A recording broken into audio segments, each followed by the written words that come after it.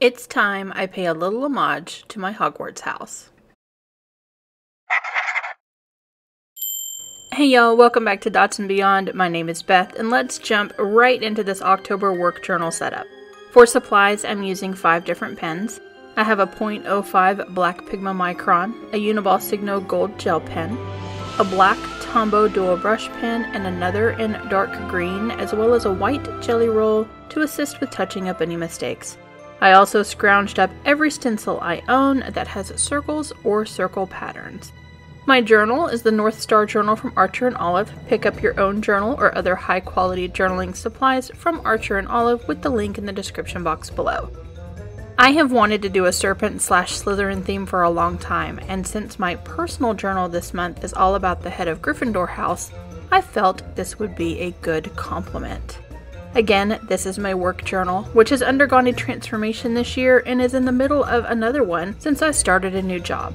If you are following this series, I have added a little to my dashboard, but I have mostly been buried in corporate training videos, so flushing out my work organization system is going to take some more time. Here on the cover, I am drawing a singular serpent who will bleed across to the next spread. Like many of the work journal setups, I'm using the same trick of putting down the gold gel pen first and then filling in with the color after. Speaking of color, I do add in a touch of green for the nod to Slytherin as opposed to sticking with just the black and gold, which is my usual. At the head of my serpent, the first letter of the October header is also a sun. The companion moon will be on the next spread at the tail. I am also embellishing the pages with various tidbits of circle art.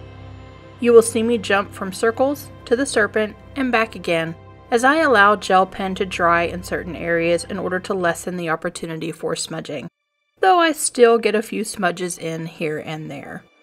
I also had no interest in drawing every single serpent scale, so I dropped in a few along strategic locations of the body so they are present but not overwhelming in the entire drawing. Serpents have more ties to mythology and symbolism than just about any other creature. Because of its ability to shed its skin and start anew, it is often considered to represent rebirth or new beginning, much like the phoenix from my September setup. Let's learn a little about its most modern mythology. Slytherin House, of course, is one of the 4 houses of Hogwarts School of Witchcraft and Wizardry from the Harry Potter book series and now Global Empire. Created by J.K. Rowling, here are some words from the prefect of Wizarding World's Slytherin House, Gemma Farley. Our emblem is the serpent, the wisest of creatures. Our house colors are emerald green and silver, and our common room lies behind a concealed entrance down in the dungeons. Now, there are a few things you should know about Slytherin, and a few you should forget. Firstly, let's dispel a few myths. You might have heard rumors about Slytherin House, that we're all into the dark arts and will only talk to you if your great-grandfather was a famous wizard, and rubbish like that. While you don't want to believe everything you hear from competing houses, I'm not denying that we've produced our share of dark wizards, but so have the other 3 houses. They just don't like admitting it. And yes, we have traditionally tended to take students who come from long lines of witches and wizards, but nowadays you'll find plenty of people in Slytherin House who have at least one Muggle parent. Here's a little known fact. Merlin was a Slytherin. Yes, Merlin himself, the most famous wizard in history. We're not bad people. We're like our emblem, the snake, sleek, powerful, and frequently misunderstood. Salazar Slytherin looked for the seeds of greatness in his chosen students. We have been chosen by this house because we have the potential to be great, in the true sense of the word. With the serpent on the page, I will finish off the header with a simple block font with thickened downstrokes. This is mostly hand-drawn, though I do use a ruler for the straight edges.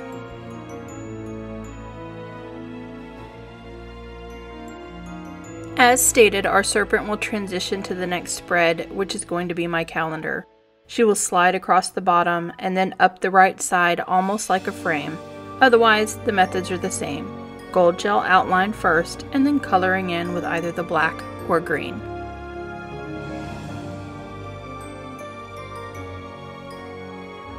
Question of the day: are you afraid of snakes? I am not, though I have a healthy respect for them. I had plenty of serpent encounters growing up in Kenya of both the venomous and non-venomous variety. It's the American ones I'm wary of because I'm not confident in identifying the difference between those which are harmless and those which can kill. Except for the rattlesnake, because they come with their own warning system. While some of the gel pen from both snake and circles dries, I'm going to jot in the calendar. This month I'm using a mini calendar style of 3 spaces square for each day.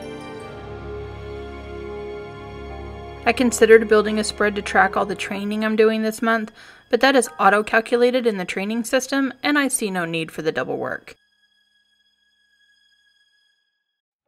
Here I can indicate important dates or meetings to the right of the calendar and jot any necessary notes below. Since all my other circles were quite precise, I did use the stencil to draw rows of circles down for the meetings area, which is something I would normally freehand.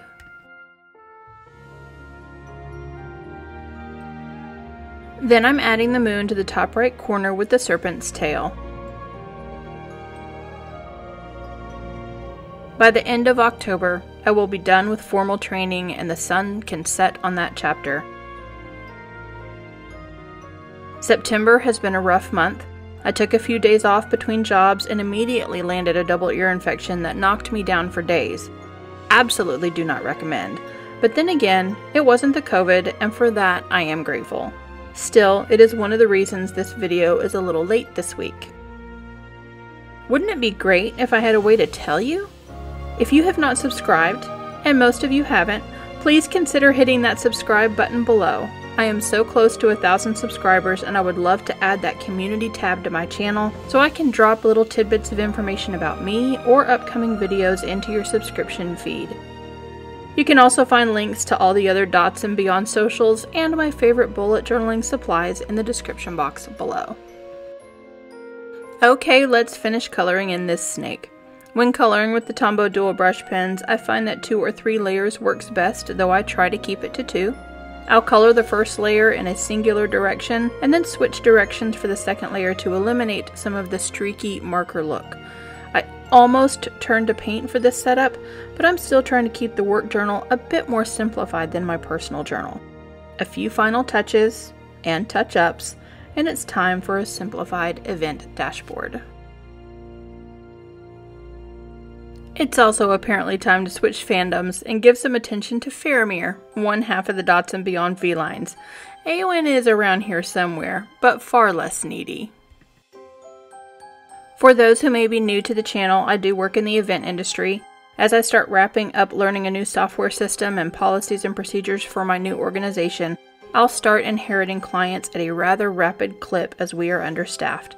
For this spread, it was important for me to start tracking what clients have been assigned, the date of their event, estimated food and beverage, and if they already have a contract on file. On the right side, I'm tracking the date I introduce myself as their new event manager, check E for email or P for phone, and then make any notes about that initial contact. Subsequent pages will be unformatted and simple daily logs for now. That's it for the Slytherin setup. Yes, well done, Slytherin, well done, Slytherin. You can follow my Slytherin Common Room playlist or one for your own house from the links in the description box. For November, I anticipate a more comprehensive dashboard working productivity system, such as those I had for July and August. Make sure you come back to see how that evolves. Thank you for watching, and I will see you next week. Here are a couple more videos I think you might enjoy.